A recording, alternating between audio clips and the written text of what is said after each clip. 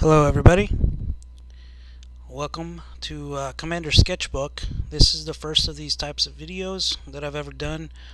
I'm doing this goblin from this book by Purdy about how to draw, I think it's called How to Draw Goblinoids, or it's called Goblinoids, something like that.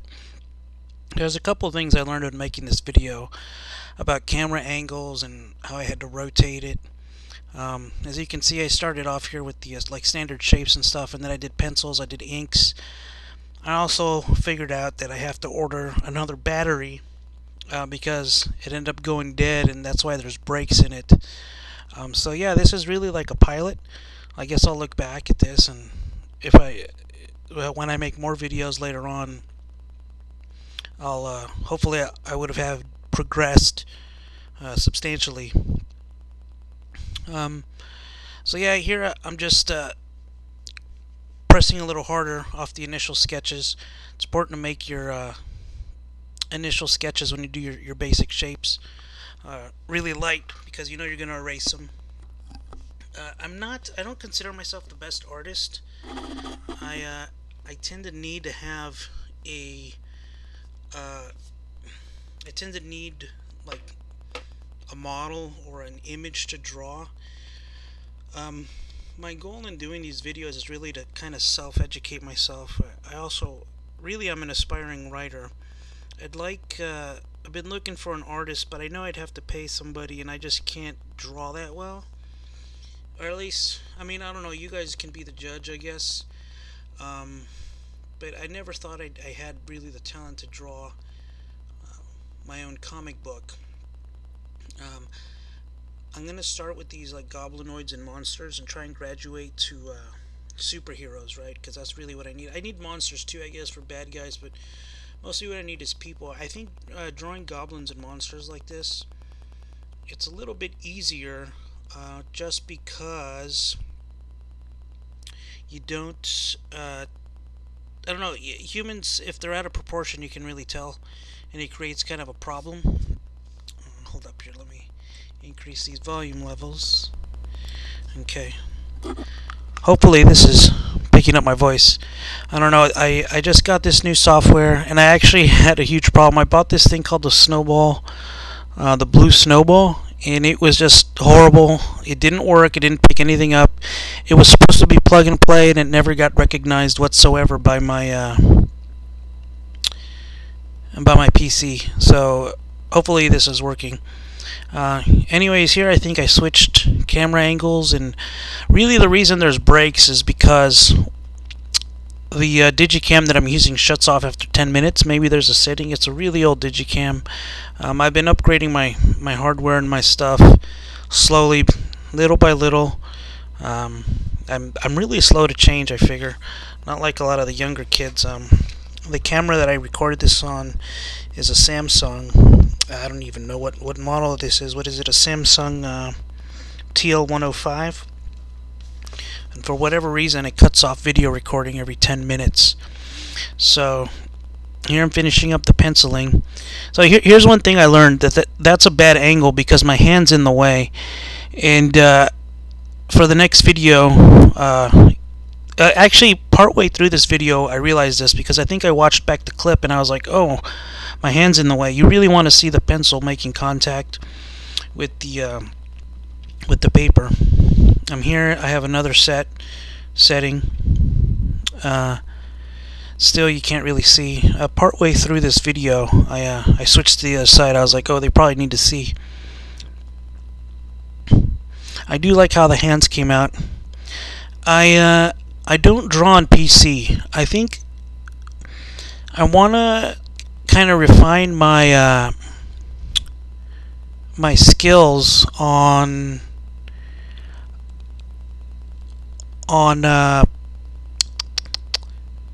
pen and paper before I switch to PC, because otherwise I feel like that could be it's just, I don't know, you're gonna waste all this time buying hardware to draw on PC, and then just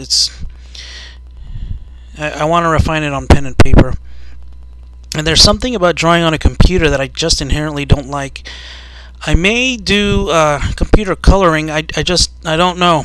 but I do like the way they come out better when you color in computer. When I switch to coloring on this one, you're going to see that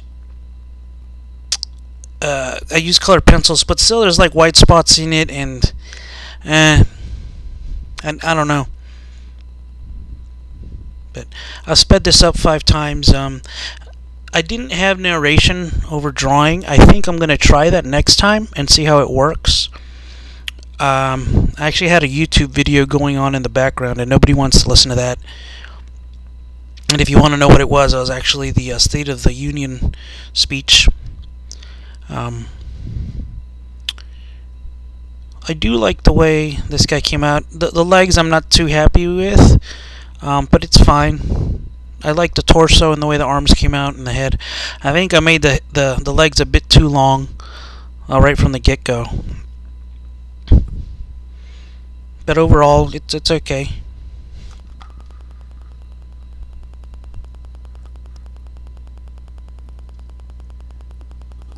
Yeah, that light also gets kind of a bit of glare. I'm really happy with the face.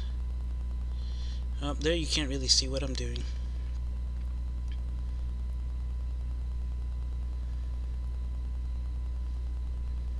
I used to sketch a lot more often, and I'm going to try and pick it back up as a hobby.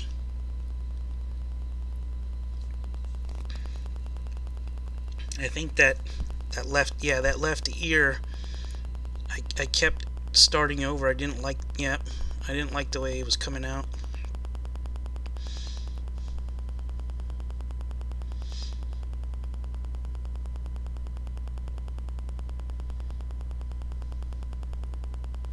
Yeah, then I even redid that side.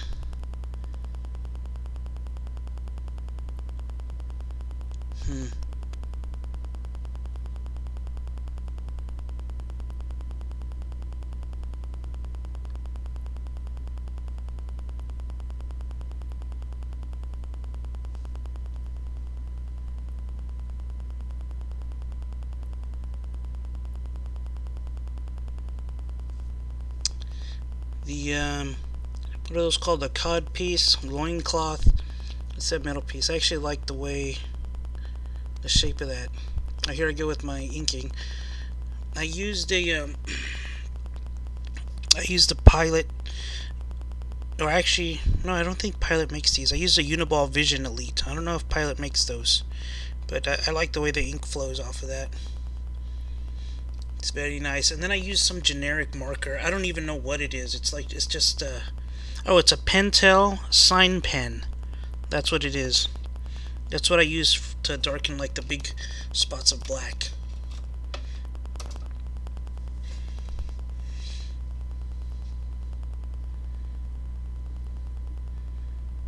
For writing, I've been thinking of also using a G2 pen. I like those. But I feel like with these, you kind of get the flow where you can sort of control the thickness of the line, depending how hard you press, which is important for me. I tend to be kind of a scribbly drawer. Well, I probably should have turned this upside down, huh?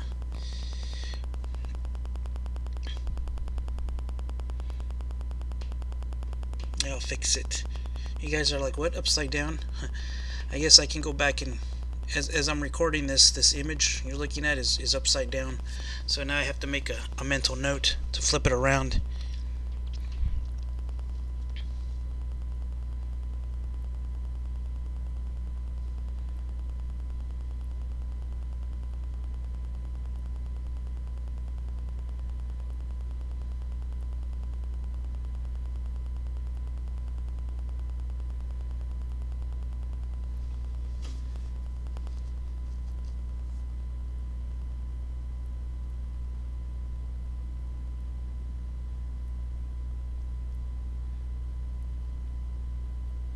When it comes to monsters, I really like drawing the faces. When it comes to people, I absolutely dread drawing faces. They always look like the humans end up looking like monsters.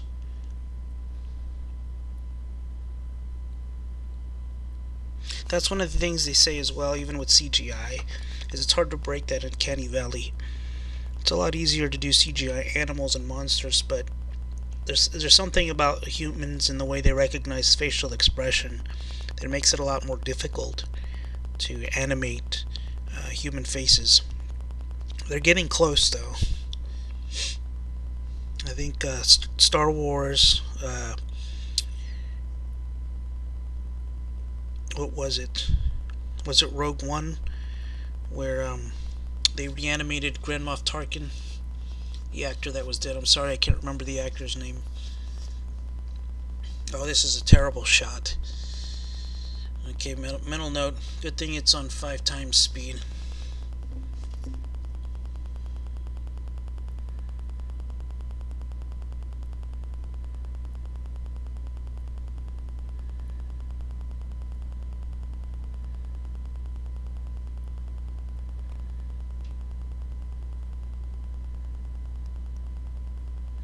Yeah, see, that type of control, I don't know what it'll be about what it is on a computer. That latency just bothers me.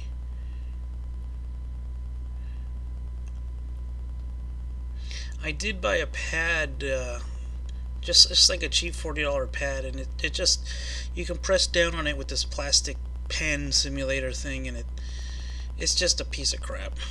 I don't know, maybe with better software, but I can't draw down on a table and look at a monitor to see what I'm drawing. I need to see what I'm drawing. So I think I'm gonna end up having to get one of those art pads, digital art pads, if anything, but that might not be till the summer.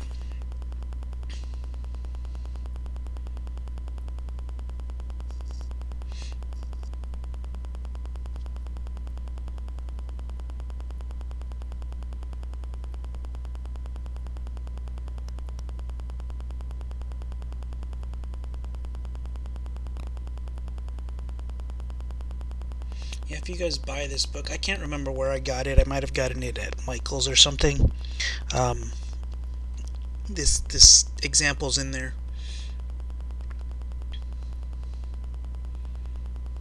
I was a little worried about the way the feet were going to come out, actually.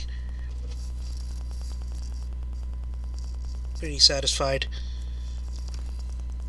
I think it was it Jim Lee that always had trouble drawing feet, or is it the other guy? What's his name? The guy who did Deadpool and Cable and all those guys. I can't remember his name. There's the Pentel sign pen. It's great for this. That little paper that I have underneath, I'm not tracing anything. That image you see is actually one of the commanders from StarCraft. It's just, you get a free notepad, and it kind of has that design in there. The reason I have it underneath is because I didn't want the ink to bleed through to the page that was underneath. Not because of the pilot, but because of that sign pen. It's actually pretty good with not bleeding through. Yeah, you can see if you pause it there. That's a picture of the commander. That's all that is. I'm not tracing.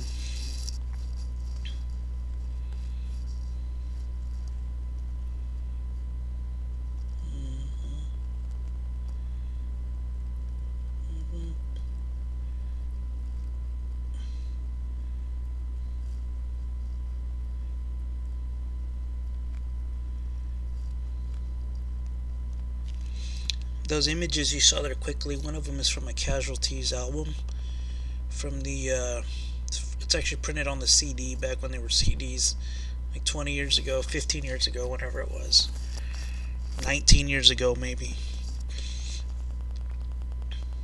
And another one was from a White Zombie album. I think it's from Astro Creep 2000. I really like the artwork of Rob Zombie. Here the video starts to speed up a little bit. Not like faster than 5 times, but here's where like the battery kept dying. So you're gonna see the image really jump from like slightly colored in to very colored in to like boom boom boom, suddenly it's done. And that's just because of the battery issue that it kept dying.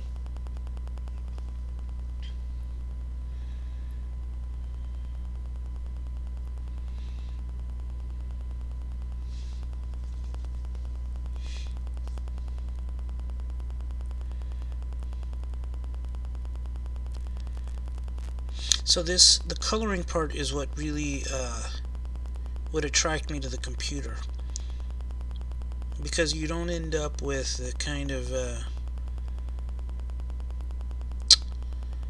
it's fuller and richer, I'll say. You always end up with those kind of I don't know, I'm sure there's a technical artist term for it,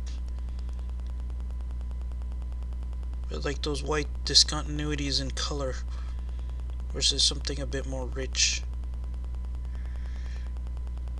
And also it's more forgiving on a computer. Everything's more forgiving.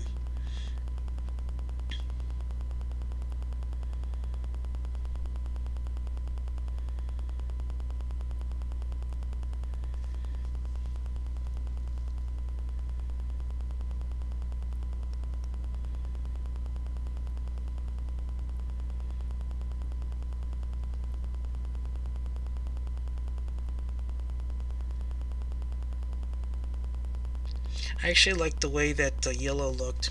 I used pine green, standard green, lime green. No, not lime green, yellow green, and I think this was like yellow brown or something. I feel like I should have pressed a bit harder. I can see from here there's like little impurities in the color. I sort of try to fill those in with the yellow. Yeah, I do like the way that blended together. Yep, and there it is. Alright guys, let me know what you think. Did you like this video? Did you like this sketch? Like and subscribe. Bye.